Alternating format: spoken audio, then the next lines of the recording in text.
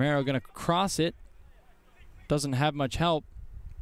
Finally, crowd by the Peacocks. They have an opportunity here. The ball played in. And that'll be the first goal we see today. Ezekiel Say. Peacocks are able to take advantage. A talented Peacocks team, so it's sit as much whenever it's warm. But here's Nico Brett on the charge. Finally going to get a chance.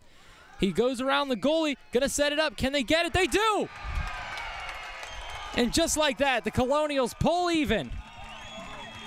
Lucas Puntillo. Colonials cap the first 15 minutes of the second half with their first goal at home of the season.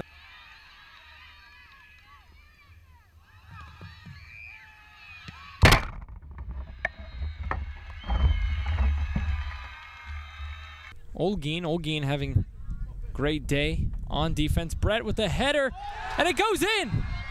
And it goes in!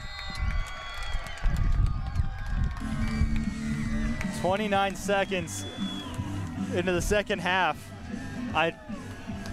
Finds his way behind the defense. He chips a header up and over Cleland in the defense, and just like that, the Colonials escape their